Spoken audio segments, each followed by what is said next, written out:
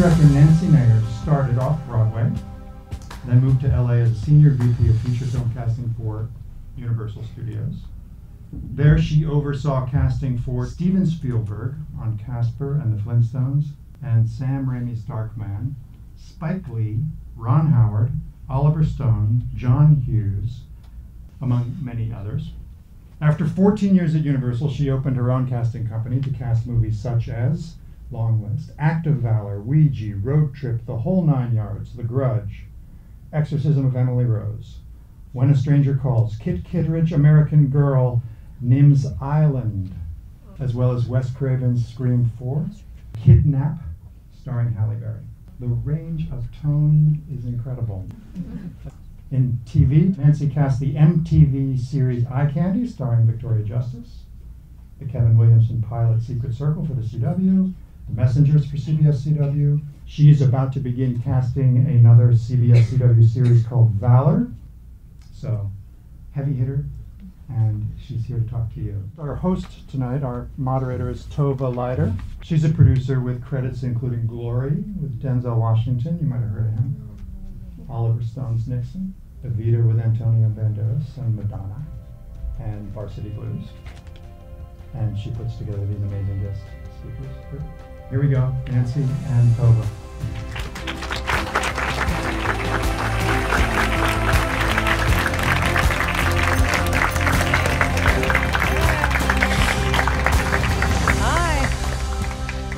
I don't know about you, but I just got that message loud and clear of this movie. Yeah, it's powerful. You just saw the film, right? Did you like it? Yeah.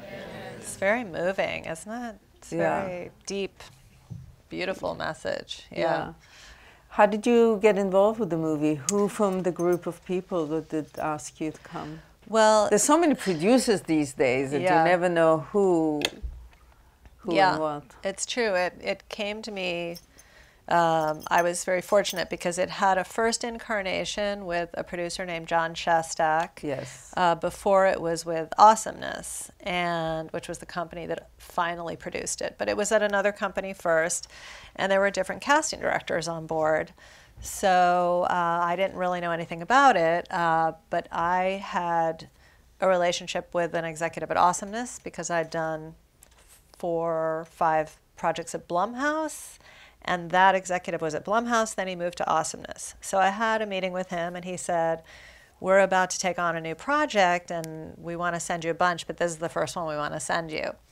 And it was a little awkward because that original producer had other casting directors on it, and I had to sort of like take their baby and start from scratch and work with my team of producers. And so that was a little bit of a bumpy start, but then once everyone realized I was on board, I got to really dive in, and I think with Awesomeness and with the director, I felt so fortunate to be working with them, and with John, we sort of gelled, and then it became a really cohesive team, and everyone had a really similar vision of the kind of actors, the caliber of actors that we wanted, and the depth that we needed, and also the balance of lightness and depth, because it's got a lot of serious themes, but if you go with actors that are just nothing but serious, it misses that nice balance of tone where there's fun in the midst of tragedy. Right. So, yeah.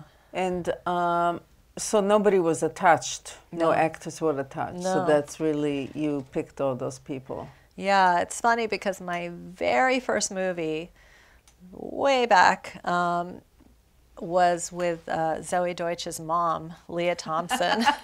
And who knew, like years later, that she would be in this film, or that I would get to cast her daughter. I mean, this was, way back. But it's clearly a very talented family. And strangely, her dad is Howie Deutsch, and I had he's a director, and I had cast 2 films for him years ago. So it's sort of like the whole it's family all in the came family. Around. Yeah, they're it's a very all in the family. Talented family. She's grown up with a lot of talent around her. So, how did you start in the business? I started as an actor. In most casting directors usually do.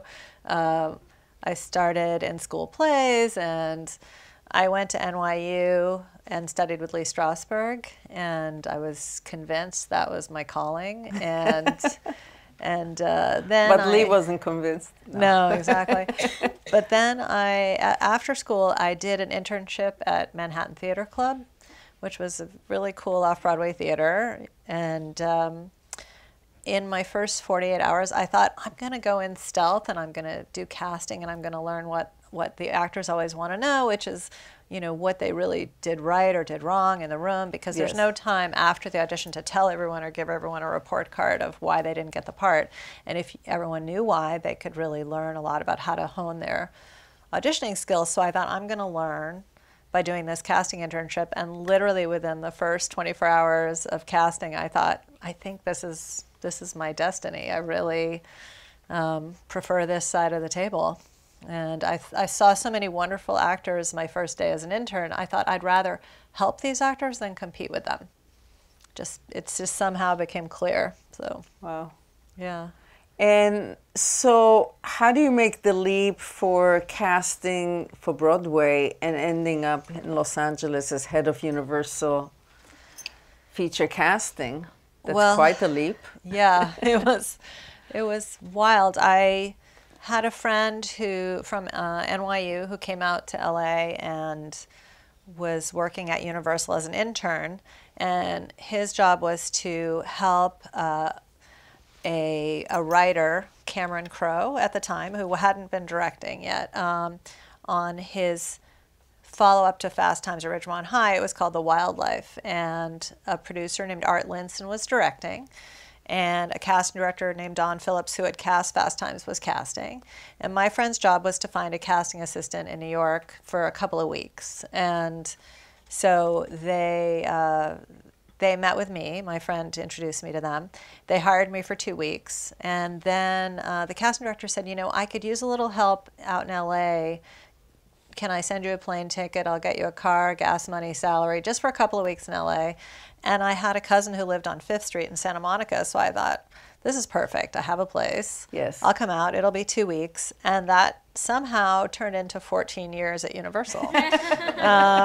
And right after that project, which was called The Wildlife, I was working for the head of casting at the time. His name was Michael Chinich, and he was doing in-house Mask with Peter Bogdanovich, which was a movie that starred Cher and Eric Stoltz. And John Landis was also doing a movie with Michelle Pfeiffer and Jeff Goldblum, and they needed extra help, so I helped on that. And then bit by bit, after my first year, all the people I was working for left Universal, and the head of production decided I should just replace them and become the head of casting at the studio, and I was 25 at the time. So it was a bit of a crazy time for me. I was so appreciative of the opportunity, but I really thought for years that someone would tap me on the shoulder and say, this might be a bit premature for us to give you this position, but I just thought I'll learn as I go, and it was a wonderful education to be at a studio and learn from the inside. You mentioned that you cast for Blumhouse, which I don't know if you guys know, but the movies that they're doing are successful. The last one was Get Out. Get Out and Split. All the paranormal activities, and you know, they tend to make movies for like $2 to $3 million. Oh, Insidious and The Purge. Yes. They make these movies very micro budget, and they make them for $3 and they make like 300 million or 200 million or crazy. And everybody's rich from this little movie. Yeah. So when you cast for that, obviously you can't cast for stars because the budget is not there. And is there something, does he have a certain kind of an agenda or vision that he likes to replicate in each one of his movies? In other words, is there a formula for the success of that? And is casting part of that formula? I think it's a combination depending on the project. Like out of the batch of movies that I did for him, the 2 most successful ones were The Boy Next Door with Jennifer Lopez and Ouija. And The Boy Next Door, Jennifer Lopez was attached, and however, we didn't have the title character, which was the boy next door. So we had auditions with Jennifer at her house. These actors got to come and make out with her basically during the auditions. It was really kind of a wild experience for them. They were all just like deer in headlights. They didn't realize this was, I mean, not officially make out, but there was some kissing, and they needed to kind of step up and be relaxed with her enough to do that, or you wouldn't want to hire them and find out they were going to freak out on the set. So you literally had to go through that part of the audition process. So it was like little kiss, but that was for the callback, actually, not the first round, but that was the bonus part of the callback. But that one, they already knew they had the star power of Jennifer, so they could go with an unknown, and it needed to be, it needed to be someone sexy but innocent, because he eventually is the bad guy, and you need him to feel not like an obvious bad guy till later in the movie. So at the beginning, you need to feel like he's innocent and sweet and charming, and then things go horribly wrong. And if you sense that he's a bad guy at the beginning, you think there's something wrong with her, that she's not smart enough to have picked up on it, on that vibe. So he needs to have a huge range as an actor of sweet and innocent and charming, and then psycho, crazy, nut job. So dangerous, nutty guy. So that one, it had Jennifer. And then with Ouija, it's the Ouija board itself and the game was the IP. So they already had the name selling the project, and they could go with all unknowns. So that one had people who were like Douglas Smith, who was on Big Love, and Bianca Santos, who was on The Fosters. So like kids who were known to a little degree, but not giant names. And the leading girl they did a lot of testing for wound up Olivia Cooke. It was her first American film. She was then, after that, in Me, Earl, and the Dying Girl, if you saw that, which is a beautiful film. And now she stars, just a few years later, she's starring in Spielberg's upcoming film Ready Player One. So that was cool for me to be able to give someone that first opportunity and see them, really kind of catch fire in the industry. But those two movies were different casting strategies, and one was more star-driven, and the other was the opportunity to discover and assemble like a nice ensemble cast of up-and-coming actors. So yeah, I think he's open to a variety, which is nice. It's good. So you worked with a lot of directors in a lot of genres. Mm-hmm. Is there a difference for you as a casting director when you cast for comedy as opposed to drama or action? Mm-hmm. Yeah. It's just funny that you asked me that, because it's funny, when I left Universal, the first two movies I did were The Whole Nine Yards and Road Trip. And I used to go into, when I was at Universal, I had a steady job for 14 years, so I didn't go on interviews. Then I suddenly had to go and kind of sell myself and meet people and talk about what I did, and I would sort of apologize for having so much comedy on my resume. Then I did The Grudge and Exorcism of Emily Rose, and suddenly like the casting floodgates opened for genre pictures. Right. So I would go in and apologize for that, in a sense that, I was like, I really am funny, I'm very funny, and I'd have to explain that.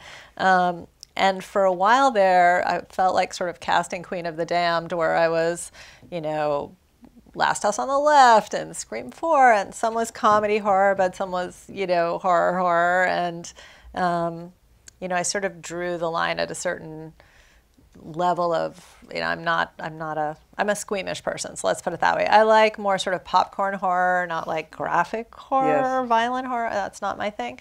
I've never seen a Saw film. I don't think I could. But the first one was good. I saw it. Yeah. I'm too squeamish, but I saw the trailer and it looked interesting. But yeah, so I think it's different in the sense that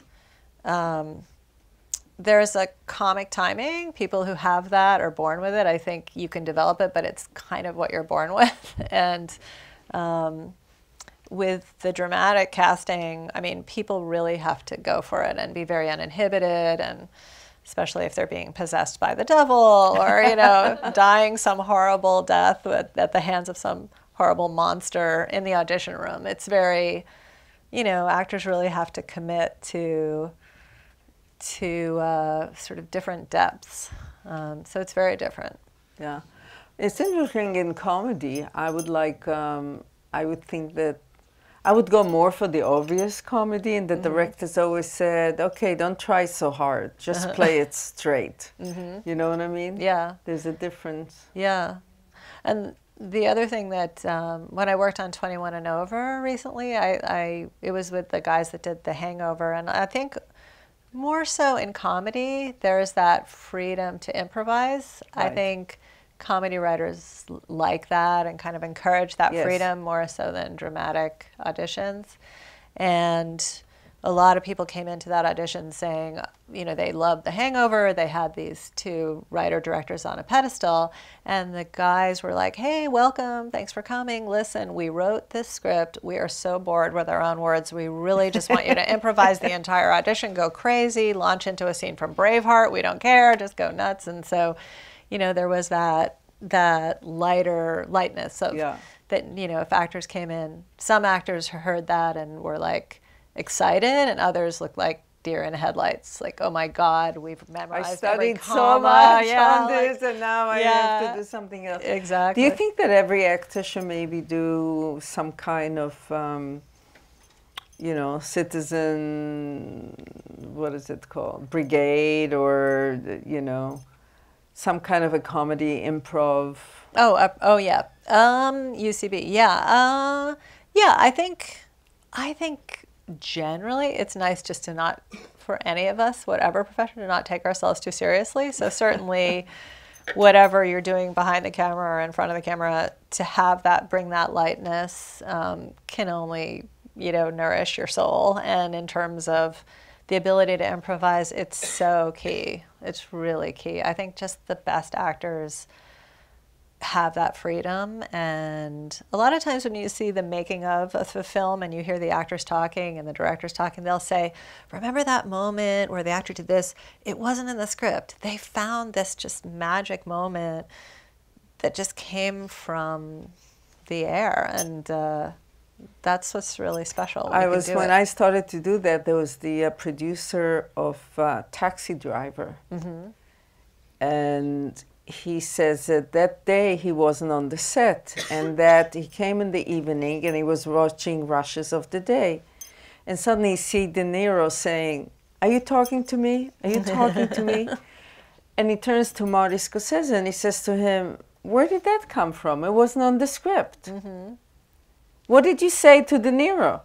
And Scorsese said, I told him, do something. And De Niro came up with this whole, are you talking to me? Which is now, of course, the most iconic. Classic thing. Okay, I'm opening up to you guys to go and ask questions, because this is really for you. So whoever wants to ask a question, the microphone is there. Hi. Hi. My name is Sonali. Thank you so much for being here. We already learned so much. Oh, you're welcome. Thank you. My question for you was, I do a lot of singing. So do you think musicals are like more, people are going more into them, casting more for those type of movies since La La Land?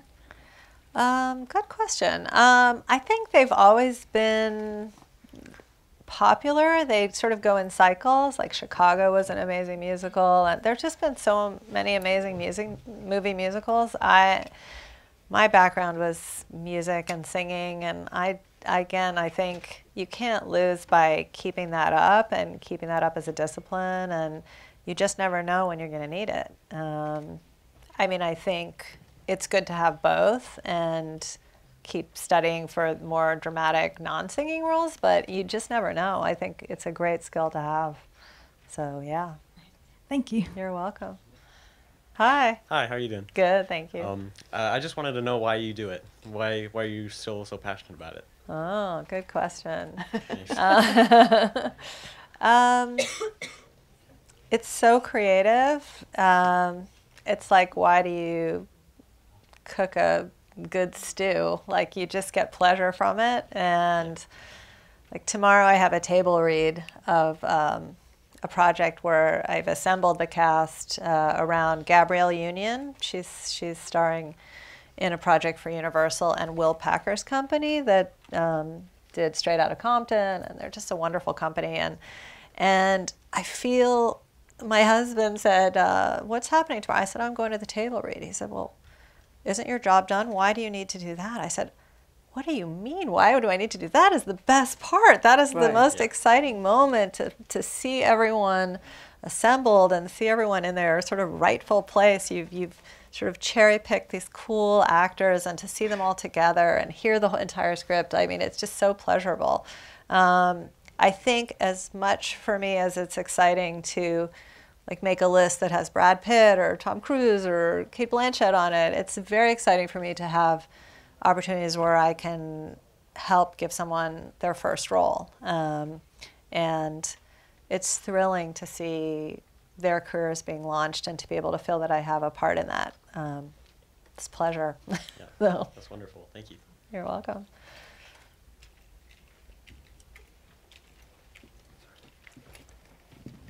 Hello. Hi. Sorry for my bad English. No worries. What's the thing that you always look for in every actor that you cast in your films?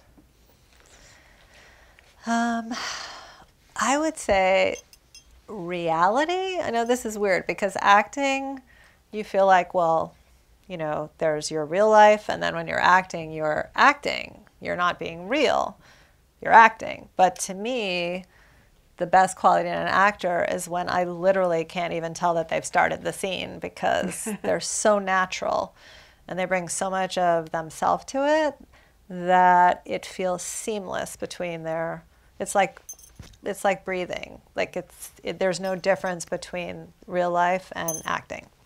So I look for that. Okay, thank you. You're welcome. Hey. Hey.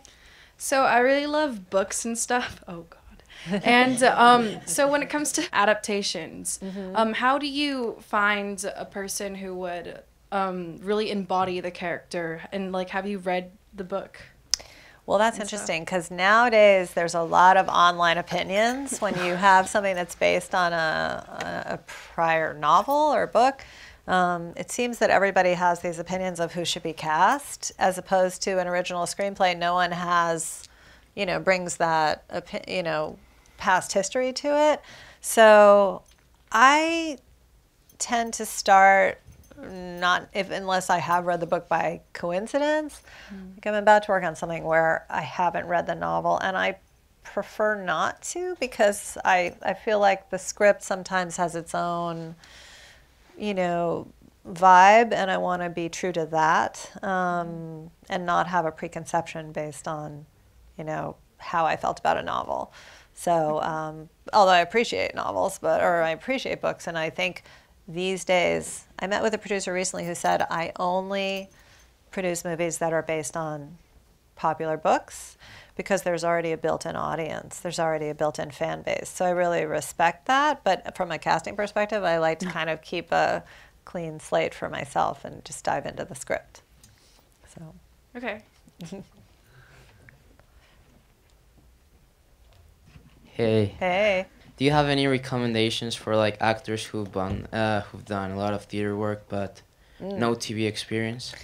Yeah, I mean, I think you started to ask me that before, and I'm not sure if I answered it, but in terms of stage versus, in theater, especially depending, what your experience has been, oftentimes there's a tendency to make things bigger and broader because you're oftentimes, depending the size of the theater, you're playing to a back row that's really far away, and you have to be a certain broadness to have that emotion read. And the camera for the big screen or the small screen is just so sensitive and picks up the slightest little nuance.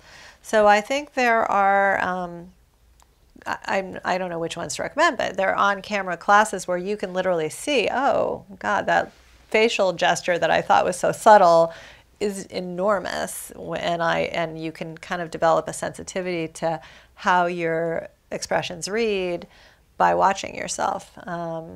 So I would recommend that especially to make that transition. Does that make sense? Yeah. Yeah. Thank you. You're welcome. Hello. Hi. I just really want to know, like, what does it feel to be in the film industry?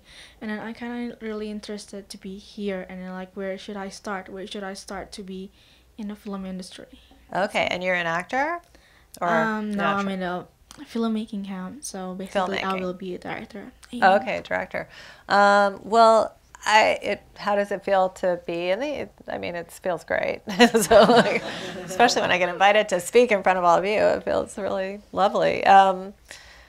You know, we just do our job, and then when you get to talk about it, you remember. Just sort of remind myself of all the things I love about it.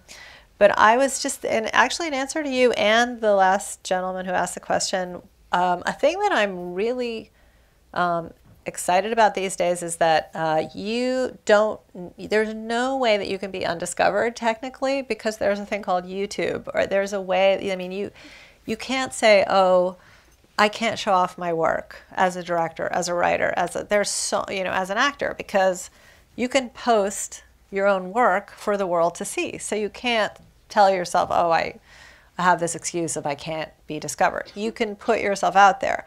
So I am a huge believer at the beginning of anyone's career in self-tapes, and whether that's actors who get together with their friends and either get prior written material, or they write for themselves, or their friends write for them, and they tape their own monologues or scenes or work. And, you know, for any aspect of the industry, you can basically have a sort of a DIY project and do it yourself and create something amazing that could be discovered, or at least can be a calling card for you. You don't have to wait ever for permission to be creative. And that's a wonderful, I think, aspect of the industry right now. And especially if you have friends that are in it with you in all these different disciplines, you can really assemble something that looks a lot like on a reel. As an actor, if you want to do your own scenes, a lot of times I've seen reels and I think, oh, look, this person did this interesting independent film and that interesting independent, and it turns out it's all self-tapes that their friends have helped put together. So that's a wonderful way to start, really. You don't have to depend on anyone else. You can just start yourself. And by the way, you never know who's watching it on YouTube. That's right. It could be a big director and they have their kids watching, and you know, whether they're laughing or whatever it is, and they show their father, you know. Yeah. I know half the people who worked with Spielberg, and whether it's a composer or it's cinematographer, they all said that he was like, you know, 2 o'clock at night, he couldn't sleep, so he was watching a movie and suddenly he said, that's an interesting cinematographer. That is a good composer. And the next day, you know, he'll ask to meet with those people. Yeah. So what she's saying is, you know, you can be seen, and you never know who's going to see it out there. Yeah. Get stuff done. Yeah. I mean, Jonah Hill was here and he just said, always do something. Yeah. Always create something. Yeah. Well, and also because especially, any of the disciplines, it's like a muscle, and you can't wait. It's like you have to go to the gym. You have to work out. So, you know, you don't wait to be invited to the gym. If you want to work out, you go to the gym. So, I mean, you're here studying. So, I mean, to be able to constantly flex those muscles keeps you in shape, you know, creatively, as opposed to thinking, oh, well, when I get hired, then I'll get in shape. No, it's like you have to get in shape first. So. Okay, thank you. You're welcome. Hi. Hi. Okay. So I'm an actor at this camp right now, and I plan on being an actor when I grow up. And after talking to my teacher at the camp, and he told me that the industry's been getting really competitive in the last 10, 20 years. Mm-hmm. And I was just wondering if you have any quick advice for someone who's as an upcoming artist in terms of like being resilient. Mm-hmm. More competitive in what way? Because of more channels or more? I think there's more opportunity than ever. Yeah, that's what I mean. And especially for diverse talent. Mm-hmm. More and more. Definitely. I think, well, resiliency is sort of an inner thing. I think you have to, it's funny because you're in the business of emotions as an actor, so you want to be vulnerable, you want to be sensitive, you want to have your emotions just right there to call on, and at the same time, you need to have a thick skin and not get hurt by rejection, because the odds are you'll get rejected more than you will get hired. It's just the nature of it. So once you realize that's just the odds and that's just part of it, the resiliency comes from not being hurt and not wanting to quit, because you just never know if you stick to it what'll happen. But it's easy when you're this emotional being and your emotions are so part of your everyday business to not feel hurt when you don't get something. I mean, I had that steady job for 14 years. Then when I left that, I had to go in and interview and basically sort of audition for jobs. Like, I'd see other casting directors in the waiting room and I'd think, oh, damn it, she cast Twilight, I'm not getting this gig. I'm like, oh, they're better, oh, I saw what they cast, they're awesome, I'm not getting it. So, I mean, you go through the same sort of interview process on all levels. So do cinematographers, so do production designers, everyone does when you're freelancing. And I think resiliency, which is the word you used, comes from not being discouraged by the rejection, being motivated by it to just continue and keep going.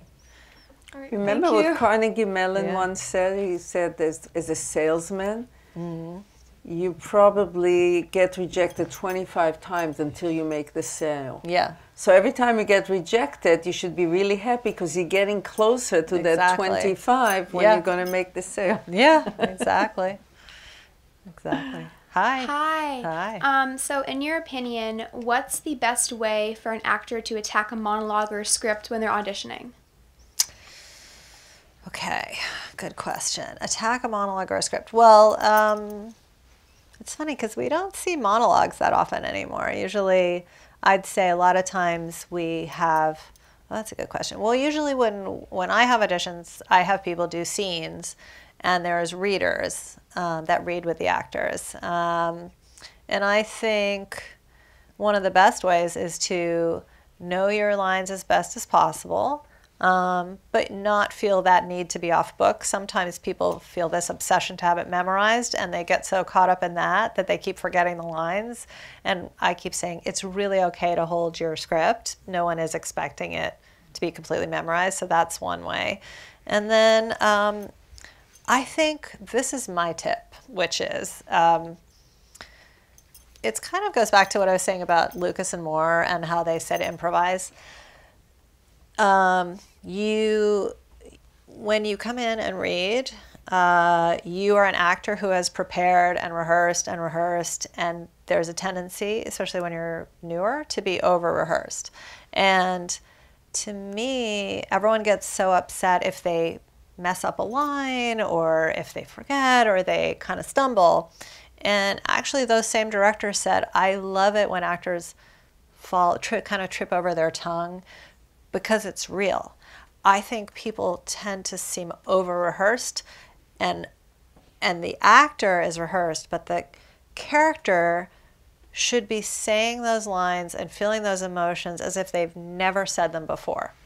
And to me, the key is to create a way of speaking. Like, I don't know what I'm going to say next, so I don't speak in a rehearsed pattern. I don't know what's going to literally come out of my mouth next. And I want that quality in every character that I see in the audition room.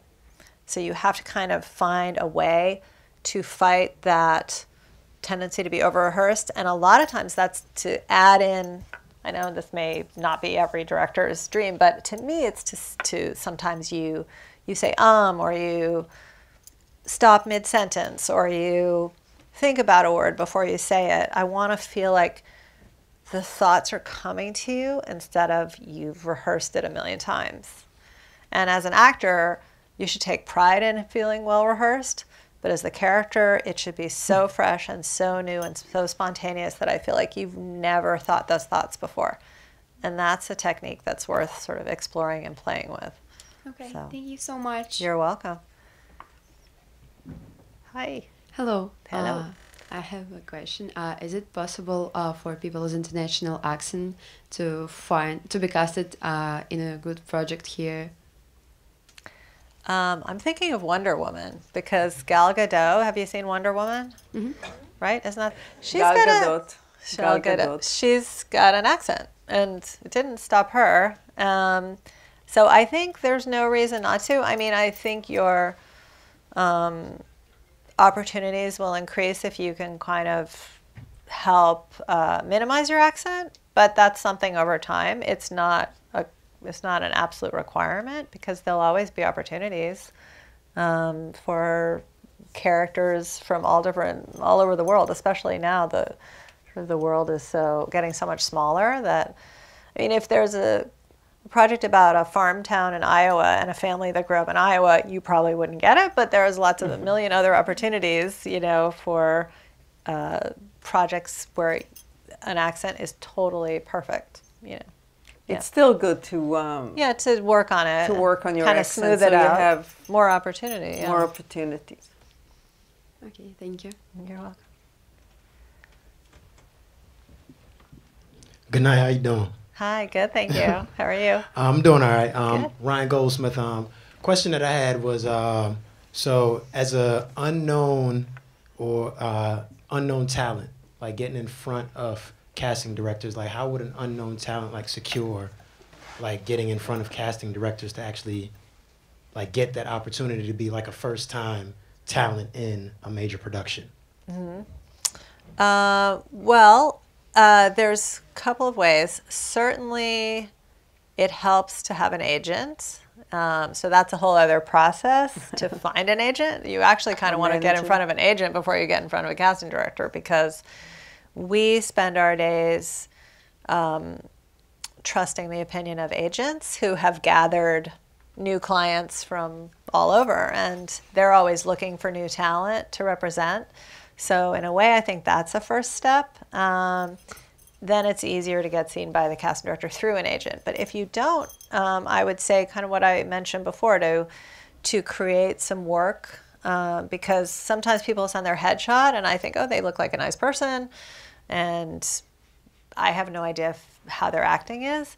So I think the way is to have some work that you could send on a link, and to make it easy, because you never know. In the old days, it used to be postcards. Actors would send postcards of their headshot and their picture and their phone number, and now everything's online and email. So if you have a link that has like even a monologue or a scene or something that's just 3 minutes of you being awesome and being an amazing actor, you never know how it can get to a casting director, and once it does, then it's a great calling card. So I think start with that little piece of footage and make that a project, and then find ways to get it to either an agent or a casting director. And I mean, honestly, my email's online. It's like there's ways, if you really are, you know, sort of sleuth about it and you want to.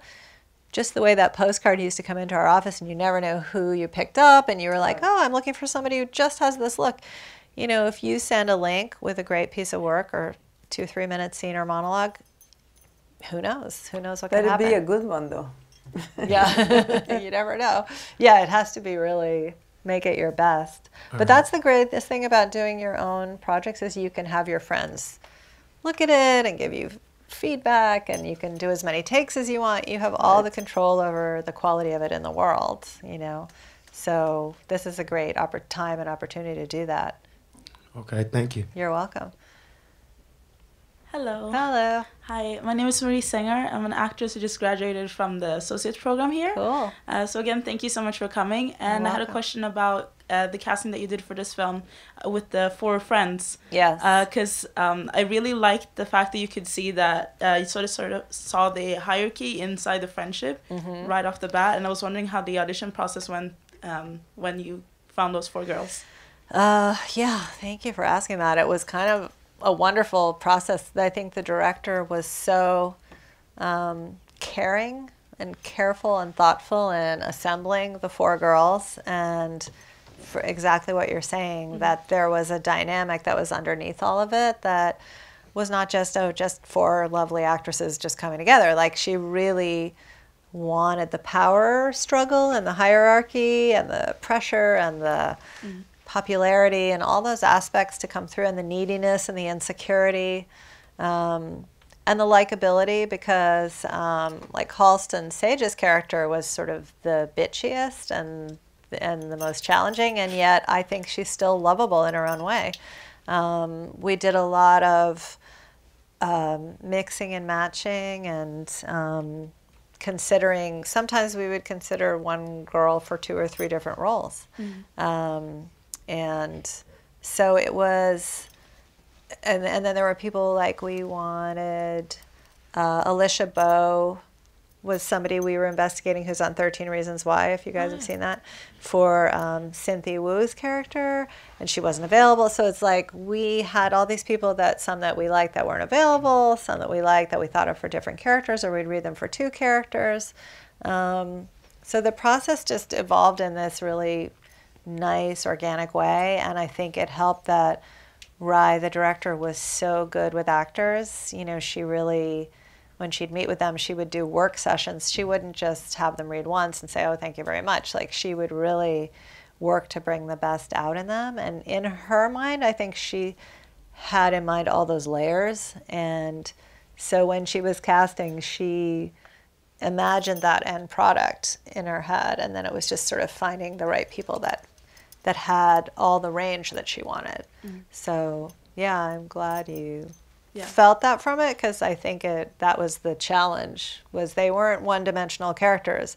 And I think that's what makes it, kind of brings compassion for all of them. Yeah. Because it's about sort of finding compassion. And even for the people that are bullying, like, you see there's a reason, and you understand it more. Yeah, I really liked it. Yeah. Great. Thank you. Thank you.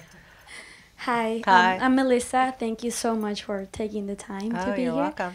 I graduated a year ago, so Cool. in a span of a year, I've met a couple of managers and agents, and I've been a reader in auditions as well. I also enjoy being on the other side, and I've heard so many misconceptions about make your own space, or don't hold the hand, or head the headshot, or don't bring the headshot because you gotta save money. So what are you do not in an audition room and do? Oh, well, I would say don't shake hands, just because it's just like, you know, it's one of you, but it's, for us, it's like, you know, 40 people in a day, and people, you know, especially during flu season, it's just, I think, you know, it's germ warfare out there. What can we do? We have to protect ourselves, and how much Purell can you really, you know, so, Yeah. I mean, just with the best of intentions, I think it's great to just say, hey, and start, you know, come in and say hello, not be shaking. Yeah. And then headshots, I think it's always great to have it. It's like an umbrella. If you take it, it won't rain. If you don't have it, someone will ask you for it, and then you're like, oh, it's in the car, and you feel like, oh, I should have brought it. So it doesn't hurt to have it. I think there's so many little things that I think when you said you worked as a reader, I think that's a wonderful, I mean, obviously that's what happened to me, but then I turned tail and I became a casting director instead of an actor. But I mean, I think don't be afraid of that. Like, it's so, isn't it informative when you're a reader?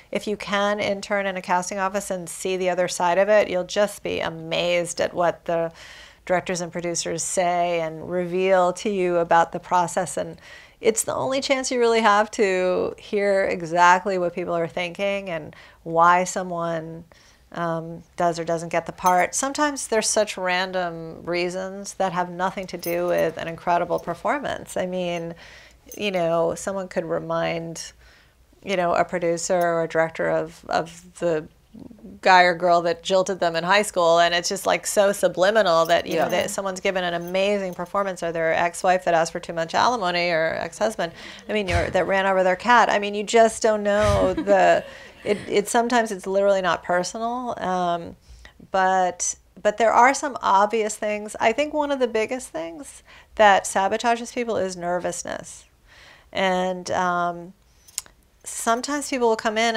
and they're lovely people, but they're literally shaking, and that's something to learn how to conquer, because you can't, you know, as I said about the camera picking up the most subtle things, like when that comes through, you have to find a way to conquer that. Meditation, working out, relaxation tapes, whatever it is, because you have to have that inner calm, because that nervousness can just, you know, sabotage a great audition.